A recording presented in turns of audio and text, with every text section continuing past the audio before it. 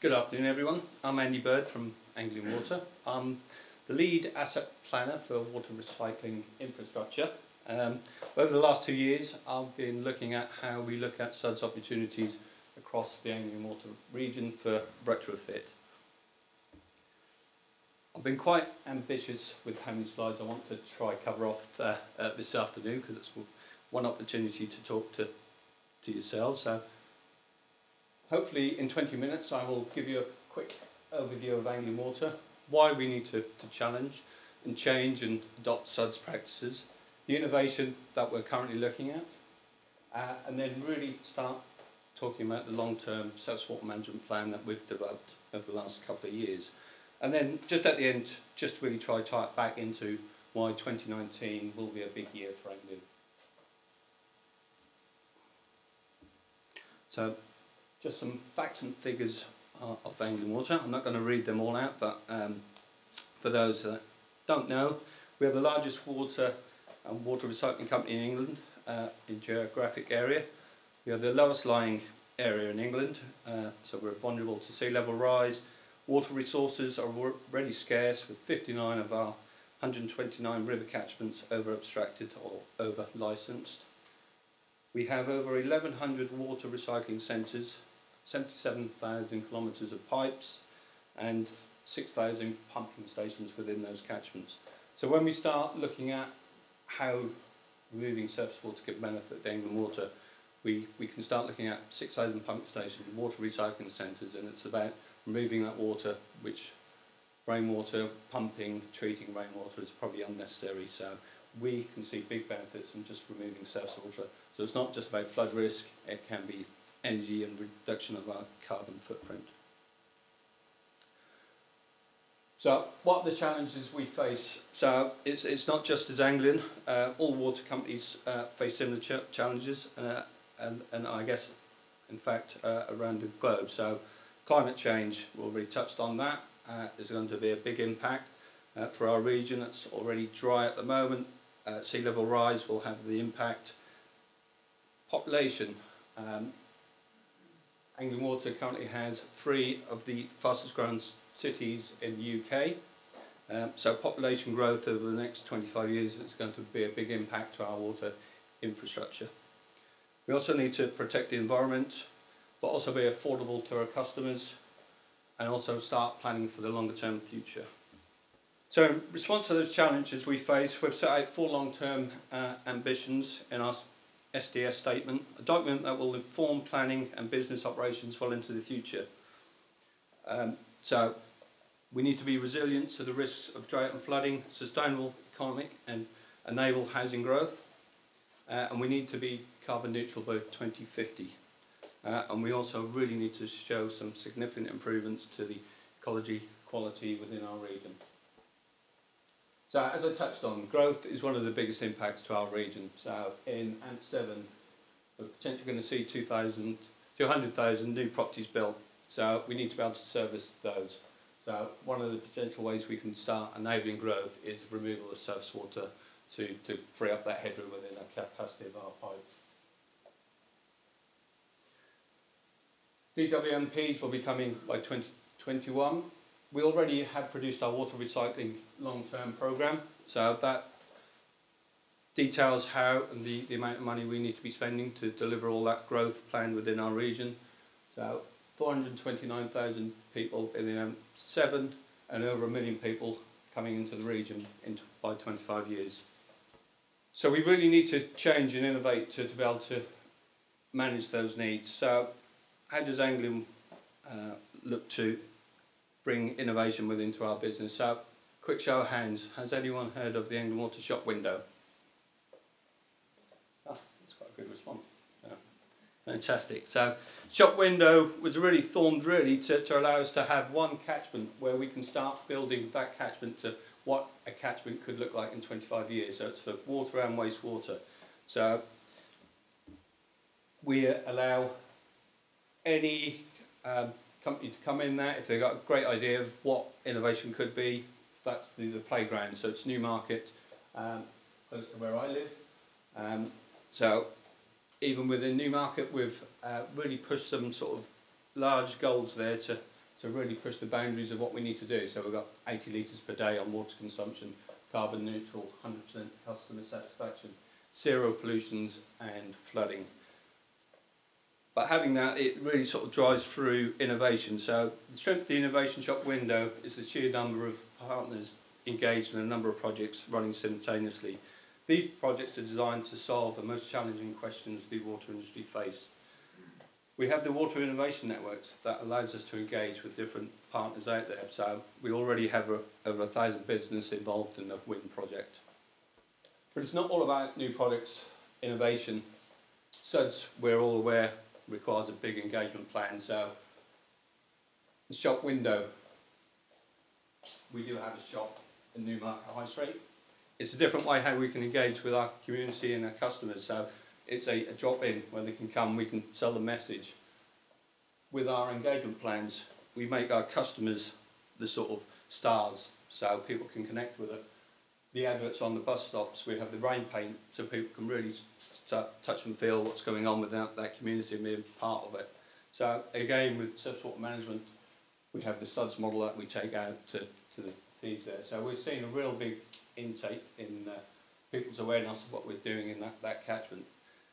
So on a property level engagement project, where we asked the online community, which are part of modelling in Newmarket, within 12 minutes we had complete sign up of offering water devices at that property level. So it's from rainwater reharvesting to water tanks to save water. So having that engagement within the community can respond very quickly to the needs. Just want to touch on how we're preparing ourselves to deliver SuDS in AMP7. So one of the projects I'm involved in is creating a catchment model for every single model catchment we have across our region. So it's 1,124 models which are currently being built. That will enable us to be ready to understand the risks that we face in those catchments, develop the solution, or start showing how SuDS can benefit that. So all those models are there to be shared and help other flood risk partners understand flooding within those catchments. So they all come with 2D mesh to allow us to really understand rainfall impacts within those catchments. So they're being delivered really to get us fit for AMP7 delivery. Having those models for every catchment, we can then start utilising real-time modelling. So we currently have projects that are looking at ICM Live, so Newmarket being a catchment which is running real-time data to understand the impacts of rainfall coming across that catchment. It can then trigger warnings to that community.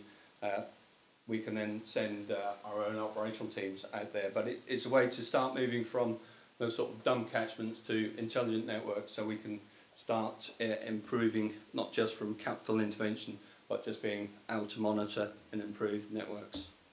So that's just showing the rainfall across the entire AW region, and then when we can see there's a rainfall event within one of those zones that impacts one of our catchments, we will then start running that model to really understand the detailed impacts.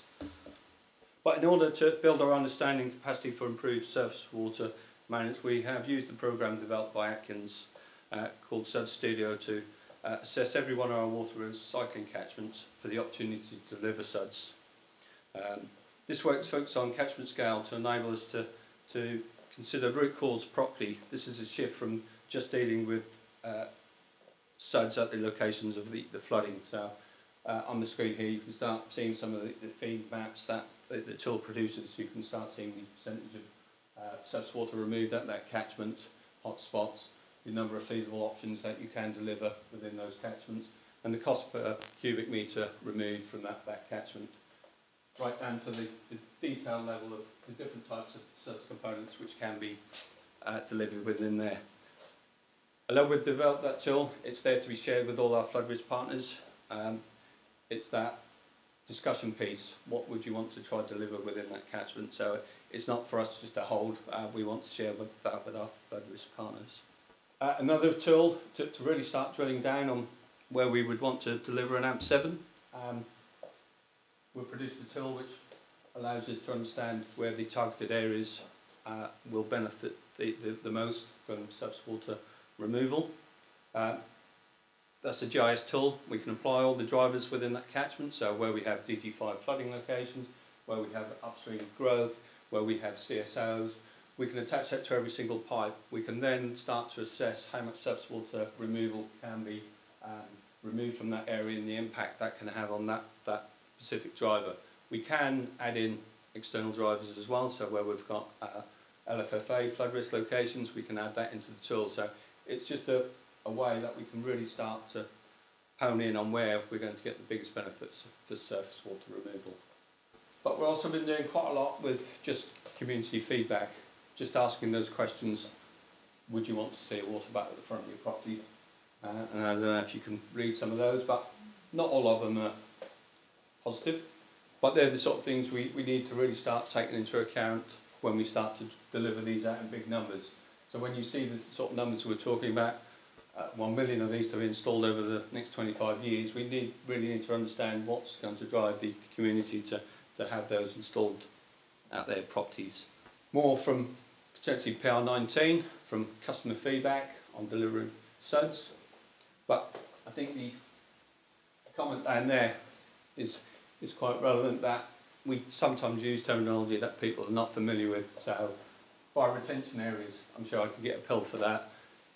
Really just needs to really, when we start going out to communities, that we just sell the right message and put it in language that they can really understand. Some of the SuDS work we're delivered in the shop window. I have a video for the school project later on if I get through to the end in time. But because we're focused on property level tanks, water butts, in part of our long-term plan as well, we started to look at, do you just install a slow release water butt, or can you start installing real-time controlled smart systems which we can empty in line with the ISM live when we know we've got rainfall coming. But it can also be spun on to really help with drive where your water scarce areas are as well. This system is a rainwater reharvesting tank which has been installed for the property, and it services the upstairs WC and the washing machine. So just over that window, I think it was a couple of weeks there too. That's on property saved 860 litres of rainwater was supplied to those two areas. So the average daily demand reduction on the actual water supply system was 95 litres. So again, in the shop window, when we want 80 litres a head per day, installing real smart control system can really drive that down. Over that same period, there was no discharge back out to the drainage network as well. But there is a compromise. That type of install doesn't come cheap for a one-off property. So we are looking at sort of green water where you do it mainly on new housing developments, because you can scale that up. But if you have a really scarce water supply need, that could be the start of the technology you would start to look at to install. But what I've talked about at the moment, we're delivered on properties, customers which are already engaged. So I've challenged the team, give me 100% take up for SuDS retrofit at each of those properties along that terrace street. So it's a typical terrace street, front doors straight onto the pavement, down pipes straight onto the pavement into the road system, drainage systems at the back, wheelie bins down the street. How do you get 100% take up on a catchment like that? They're more typical of the catchments that we deal with in our urban cities. So it's nice to deliver SuDS in easy areas. So over the next 12 months, that's the challenge I've put out the team, which we're currently looking at. But we're going to monitor each side. One side will be smart SuDS, the other side will be potentially dumb, to really start comparing, do you get those additional benefits, the additional cost on one side of the street there. So our long-term plan, really, you may have seen it on the headers anyway. Make Rain Happy is our branding. It's at the centre of everything we're going to do for surface water management going forward. The campaign is really customer facing, engaging and unique, and deliberately sort of aimed at the younger generation. Not only with the younger audience, customers of the future, so in 25 years, hopefully they will expect SuDS as a matter of course. But pest power, so if we think of seat belts and recycling, we can really drive at the heart of children within those communities. Hopefully we can help the Pester Power move up the window. So what is our 25-year long-term surface water management plan? This is a, I guess, draft infographic, which needs some amendments. I don't quite like the sort of pipes being delivered for the schools. But the sort of numbers we're looking at, we want to remove 1 million downpipes at residential and commercial properties across the region. Collaborating with our partners, customers, we want to plant 1 million trees, shrubs and hedging plants across our region. We want to deliver SuDS for schools at every single school across the Anglian Water region. Educate 500,000 school children using the Make Rain Happy campaign. But we also recognise we have targeted areas, so we've also included the £5 million funding available for other communities outside our targeted areas. If they have a great idea or want to adopt a green space, how can we support them as well?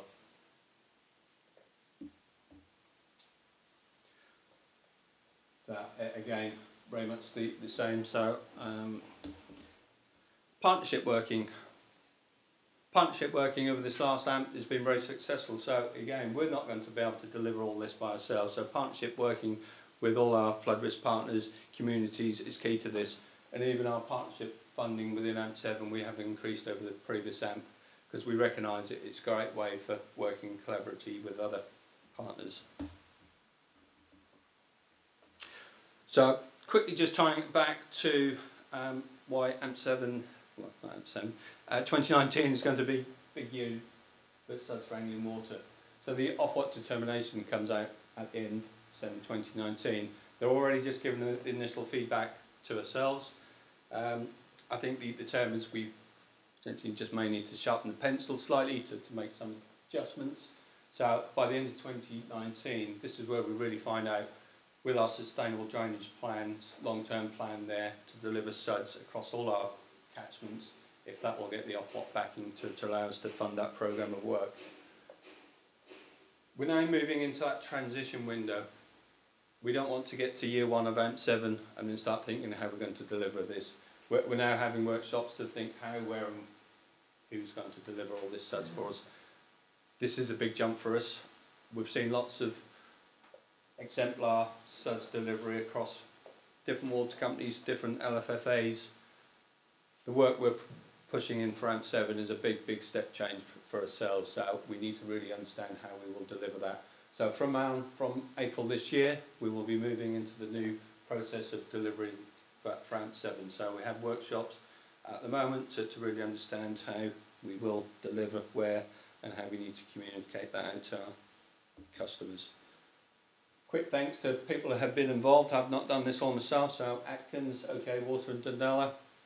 To finish up in conclusion, really on our AMP7 business plan. So in AMP7, over the next 5 years, we have put through the submission to Ofwat that we intend to invest 6.5 billion over the 5 years. Our biggest ever investment, 30% higher than the current AMP. This includes 630 million to make the region resilient to risks of drought and flooding, 8 times more than the current AMP. 783 million to support a flourishing environment. 650 million to enable sustainable growth. 470 million of that is on water recycling projects. And 90 million for enhanced resilience for our water recycling network. Thank you very much.